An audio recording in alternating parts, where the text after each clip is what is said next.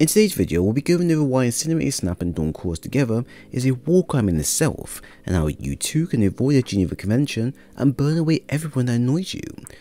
Now, on a slightly more serious note, the following build is one of the many powerful solo builds that is capable of doing a large amount of damage through melee and super alone. The stacks of Scorch and Ignitions alone can take out a mini boss within seconds, and though I've seen a few people cover this already, not many have given the pros and cons to such a build in endgame content, which is why you are here, and why I will bless you with my knowledge and thoughts on the build itself. But you know what else does not lack the conviction to burn the world down? This channel right here. So if you enjoyed the video, then I would really appreciate a like, a sub, and for you to turn your notifications, as it goes a long way for me. For the subclass, we'll be using Dawnblade, as that's generally how it works best with Dawn Chorus. Thanks to 3.0, Warlocks can gain melee energy back by simply setting things alight, and will get melee energy back just by doing so alone. Now, you may have seen a few of my videos around melee only builds, and if you haven't, I do recommend you watch them so you can get a quick breakdown of how they work. With this build, we will be utilising Dawn Chorus exotic traits and the Skyburner's Oathburn effect to gain melee energy back and have infinite Incinerator Snap on hand. This is what I would call a unique twist from what we have seen before, as it allows you to instantly gain melee back up no matter how low your strength stat is, or if you don't have any mods based around this area. But to be successful, you'll still need the basics. So for the aspects, I have Touch of Flame that allows solo grenades and other grenades to change the way they work. You'll then want Heat Rises, where you can hover in the air for longer and glide, and it will grant you melee energy back while in the air.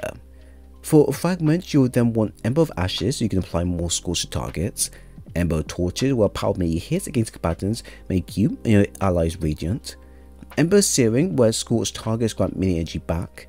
And Ember of Benevolence, where applying Restoration, Cure, or Radiant to allies grant increased grenade, melee, and class ability regen for a short duration. For stats, you'll want 80 to 100 resilience, 50 plus in intellect, and 50 to 60 in strength.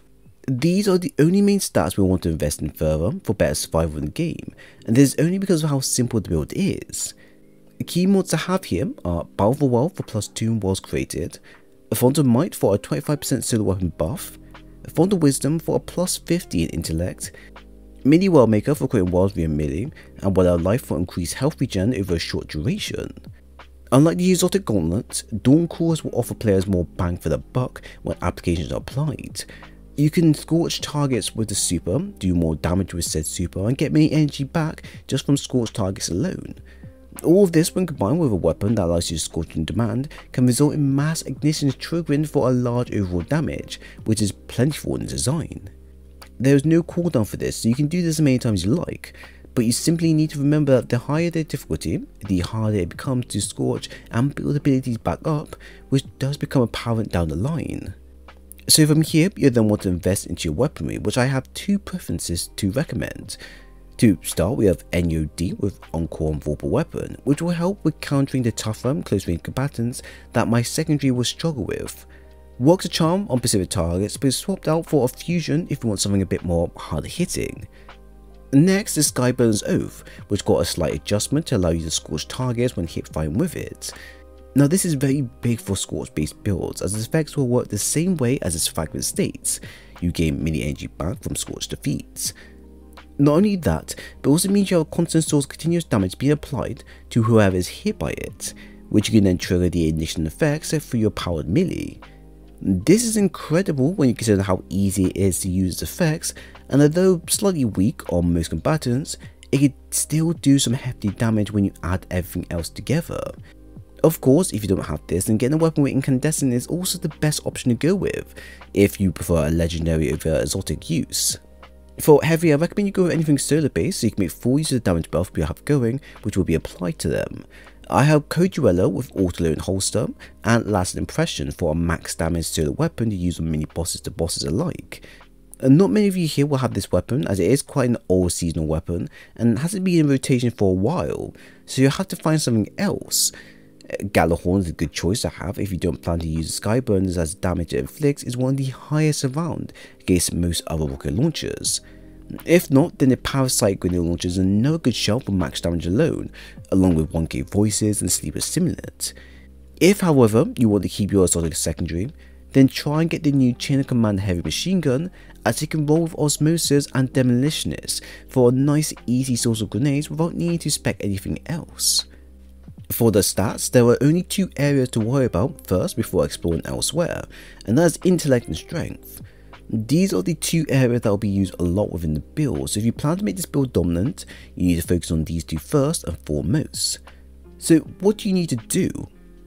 Firstly, for intellect, you want to keep this at 50 or increase it depending on the mod you plan to add to it. If you keep it at 50, then you plan to use the Thunder Wizard mod that will grant you a plus 50 intellect cooldown once you collect the well. This is the best and safest option to pick since it requires less focus and is more user friendly. Since wells will be created by melee and the flame harvesting mod, which allows exotic weapons to create wells much faster than armaments, you'll always have a super ready within the first few minutes of a game. Now alternatively, if you want to be more hands-on, then you want to add on the hands-on mod, which will grant you super energy when you melee. Now, do you remember when I said the build can get its full melee back by simply scorching? Well, this is what I mean by it and how you can utilize this further. From there, you can then add on the Harmonic Siphon mod to create orbs of power on the sewer kills, and you'll get your super up in no time. If you want, you can add both of the 2 options together for a mismatch of things and get the best of both worlds. For your strengths, you can lead this area to around 50 to 60 as the passive regen is practically covered. From aspects of fragments and mods, everything here will give some energy to your melee, and you'll never have to worry about needing to slot out an important mod to make it work. This is perfect if you don't like min-maxing too much and just want to get the main things done while still having room to slot in anything else. One example of this is the Absolution mod, which gives me a nice boost of energy to all my abilities when collecting orbs of power. It's simple, easy to do, and doesn't cost a lot. For your resilience and recovery, go for whatever is best for you, as nothing particular is required, although 100 resilience helps a lot. Leftover-wise, we have Focus and Strike for getting class ability back via melee kills, and Solo Formation where your ignitions do increase damage and increase radius. Now, as we have the bits covered, here are the mods all compiled into the list for quick viewing. For head, we have Mind Resilience, Harmonic Siphon ×2 and Battle for Wild mods. Arm, we have Resilience, Focus and Strike and Phantom Might mod. Chest, we have Resilience, Armor of the Dying Sun, because of Damn and Phantom Wisdom mod. Leg, we have Mind Resilience, Absolution and Melee Wellmaker mod. Bond, we have Solar Formation, Flame Harvesting and Word of Life mod. I want to compare this build to the last one we did, which was around the Narcotic Grip, and this dot damage build up from there. Both have their strength for building damage up in a small or large burst, and can do some hefty damage when left to its own devices for X amount of time. In a small area, the builds can run havoc from a simple shot or melee, and the rest is history from there. And shockingly can work well if used against a major to boss level combatants if you trigger the right things to do so. What makes this build a bit more superior though is how ingrained the Scorch theme is for the build. From melee to grenades to super, everything will be inflicting this damage and will be netting you the results you'll be looking for. You can add on the exotic helmet, an exotic weapon or perk in name, and as long as you activate the effects, the amount of things that catch fire can really simplify most content you play. Take Gambit, where you can instantly alight the majority of combatants you face, and then cause a huge explosion that will wipe them out in a single blast. This can be useful when you want to collect motes quickly and without hesitation. Another example of this can be Nightfalls on Legend tier, great for one-shotting minors and then inflicting heavy burns to mages to quicken their deaths. At the same time, you'll be getting damage buffs, health back and energy back non-stop.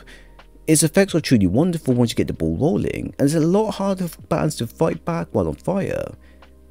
Even the super is viable now, although I have been hearing mixed thoughts on it as it's more limited in its usage, and the damage is way weaker than what it was before.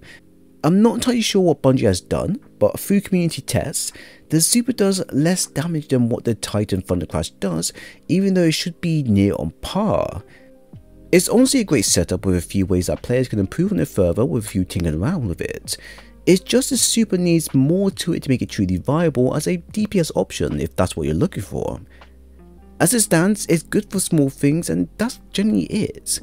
Still, I recommend you try this build if you've been enjoying the Scorch feature with your Warlocks, as there's still a lot we can still learn from it. And the main basis of the build is practically fun, easy to use, and great for endgame. Just don't expect a lot from them super, that's all I ask. So if you enjoyed the video, then please leave a like and a sub. and also follow me on Twitter to keep up to date with Destiny content if you do that type of stuff. Link is down below. But once again, thanks for stopping by. I'll see you all in the next one.